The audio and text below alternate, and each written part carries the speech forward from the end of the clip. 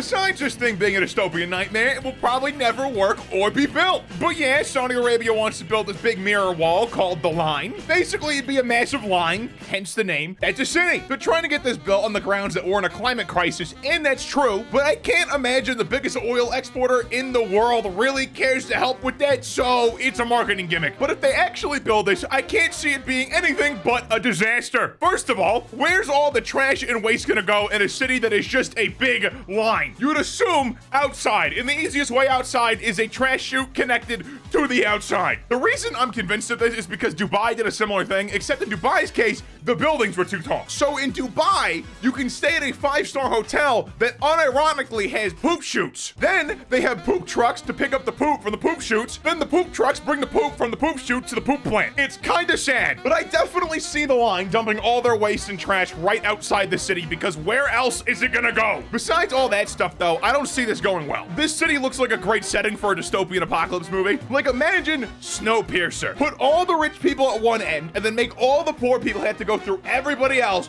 to overthrow the big guys. It is the perfect setup for it, and honestly, that is probably what will happen in real life with it. And I want to live long enough to see the city rise and fall. All right, like and subscribe if you're new here. My content you see on screen now. Follow me on Twitter at spatnz, like also description. Have a great rest of your day.